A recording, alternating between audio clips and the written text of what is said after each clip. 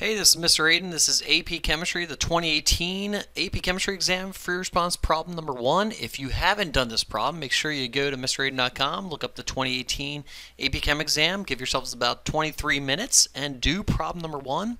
This video is going to tell you, I'm going to explain everything for this problem as well as give you the scoring guidelines, and then you're obviously going to put your daily test scores in for me to take a look at in mraiden.com. So let's get to it. You can see here we have a balanced chemical reaction. It's an oxidation reduction reaction. We have sodium thiosulfate plus 4 NaOCl, that's sodium hypochlorite, plus 2 moles of the sodium hydroxide. And so you can see the first thing they're going to ask in this problem is they're going to ask you to find the oxidation number, or fancy word for charge, of the NaOCl. The NaOCl. So how do we find the oxidation number of NaOCl? Well, I know the oxidation number of sodium, it's +1. I know the oxidation number of oxygen, it's -2, except for when it's in peroxides. Remember that first order kinetics peroxide. So we need to find the chloride. Now, it's obviously going to always equal here 0 because the overall charge is 0. So +1, -2, that's -1, which means the chlorine has to be +1. +1 is its oxidation number. And so that is going to be worth, obviously, 1 point. It's not that hard. You should know how to do oxidation numbers. Okay. The second part of the problem is going to ask us to find the number of grams. And the number of grams, they gave me milliliters, they gave me molarity, and so we know what to do. The molarity is 0.500 molar of the sodium thiosulfate. What do we always do with molarity? We multiply by the liters. We have 0.1 liters of this solution. That gives me the number of moles. Then we can multiply by the molar mass of this sodium thiosulfate. That's 158.10 when you add it up on your periodic table, grams per mole. And that is going to give me 7.90 grams of the sodium thiosulfate. Remember, always put the units, put who the units are assigned to. Take a look at your significant digits. There's 3 significant digits in 0.500, which means we rounded to 3 significant digits. Now, B is going to be worth 2 points. There's going to be 1 point for finding the number of moles. You can either find this explicitly, which means calculate it out, or implicitly, which means, like I did, just put it inside the problem. You're going to get 1 point for the correct answer. So B is worth 2 points. We're already 3 points into this 10-point problem. Let's go to C. C, you can see, another student uses, in the experiment, the student uses solutions in the table below. You can see sodium thiosulfate, we have a concentration, we have a volume. Sodium hypochlorite, concentration, volume. Sodium hydroxide, concentration, volume. What do you see? They're the same concentration, same volume, which means the same number of moles, the same number of starting moles. And I want to know which one's the limiting reactant, which means I have to take a look at how many moles each one is using.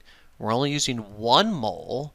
We're using 1 mole of the sodium thiosulfate for every 4 moles of the sodium hypochlorite for every 2 moles of the sodium hydroxide, which means we're using more moles of the sodium hypochlorite than every other substance or species. So sodium hypochlorite will be my limiting reactant.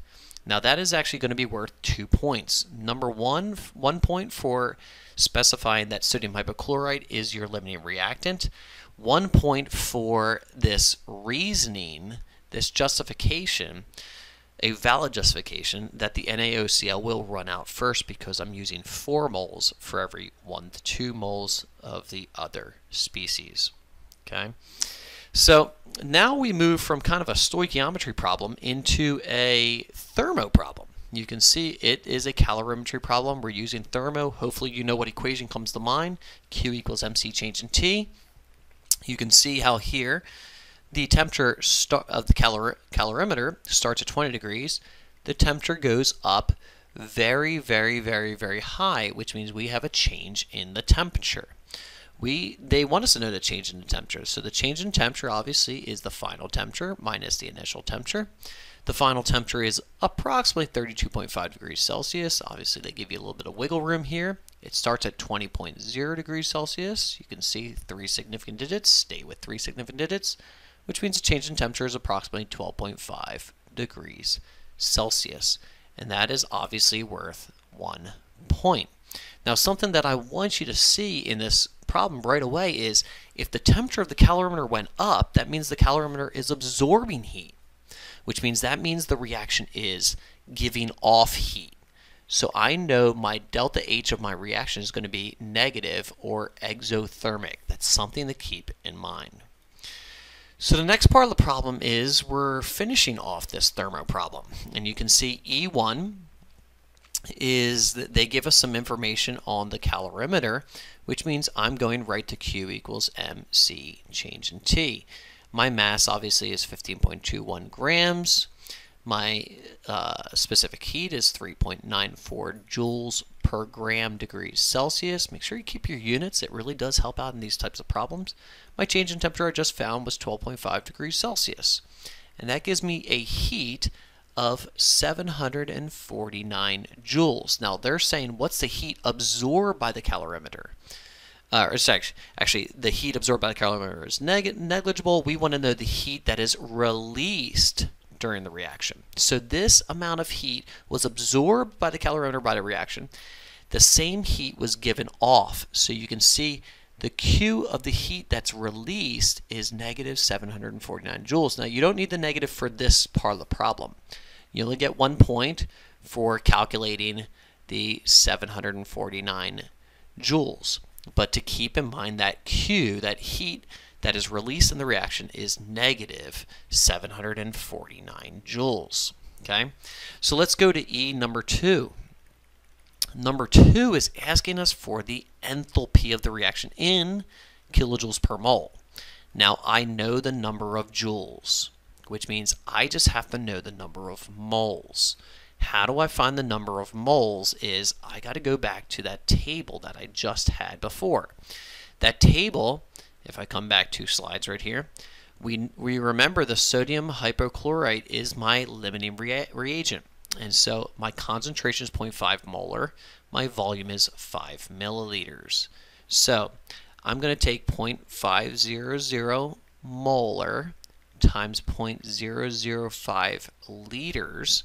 And if I do that in my calculator, I have 0.5 times 0.005. I end up getting 0.0025 moles of, remember, that's sodium hypochlorite.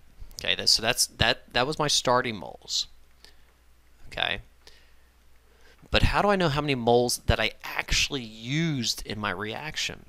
Well, I take that 0.0025 moles of sodium hypochlorite, and I'm going to divide by 4 moles because I had 4 moles in my chemical reaction. So when I divide that by 4, I get 6.25 times 10 to the negative 4th moles. This is how many moles produced the Q of negative 749 joules. So now I'm going to find my delta H. Remember, I want my delta H in kilojoules per mole. So I want kilojoules on my numerator. So it's negative 0.749 kilojoules over the number of moles. That's 6.25 times 10 to the negative 4 moles. I put negative 7. I do this on my calculator, and I end up getting negative 1200, negative 1198, which rounds to negative 1200. That is going to be kilojoules per mole. Negative 1200 kilojoules per mole. And that is my enthalpy of my reaction. Now you can see there's definitely more than 1 point in this problem. You're going to find 1 point finds this number of moles. Okay? And then 1 point finds the enthalpy with a negative value. Now let's say you get this number of moles wrong, but you calculate the enthalpy correct. You would still get that 1 point, but you need to have that negative on that enthalpy in order to get that second point. So E2 is worth 2 full points. Okay.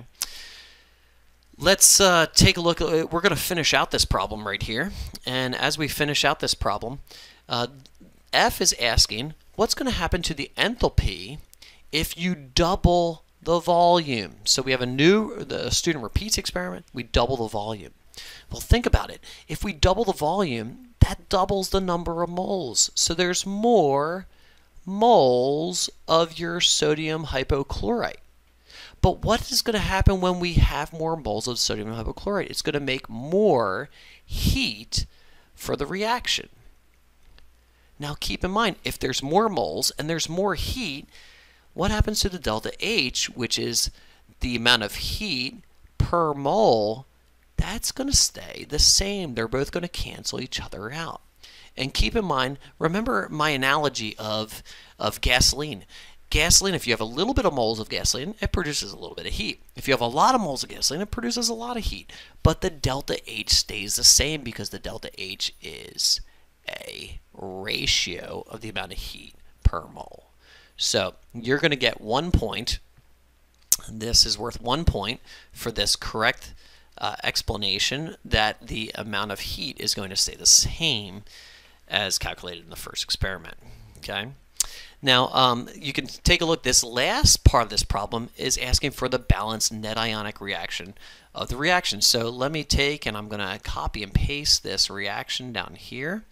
And I'm going to want to do the net ionic reaction. Now, hopefully we're okay with that net ionic reaction. We've been practicing it all year, which means we're going to get rid of any kind of spectator ions. Okay, so here we have sodium thiosulfate aqueous, which means only the thiosulfate is going to be there. The sodium is a spectator ion. We have 4 moles of sodium hypochlorite. It's only the hypochlorite. The sodium is a spectator ion. We have 2 sodium hydroxide. We know we only have 2 hydroxides. The sodium is a spectator ion. It produces 2 moles of sodium sulfate. The sodium is going to be a spectator ion again. So we have sulfate. And we have 4 moles of NaCl. The sodium again is a spectator ion. So we have 4 moles of chloride. And the water is a molecule. So he's liquid water. And obviously that last one is going to be worth 1 point for the net ionic reaction. So if we do a quick review, A is going to be worth 1 point. B is going to be worth 2 points.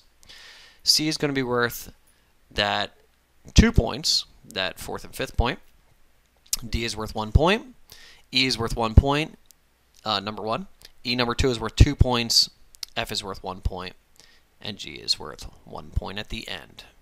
So hopefully that helped. That was the 2018 AP Chemistry exam question number 1. Make sure you put your AP Chem test score in for me on MrAiden.com so that I can take a look.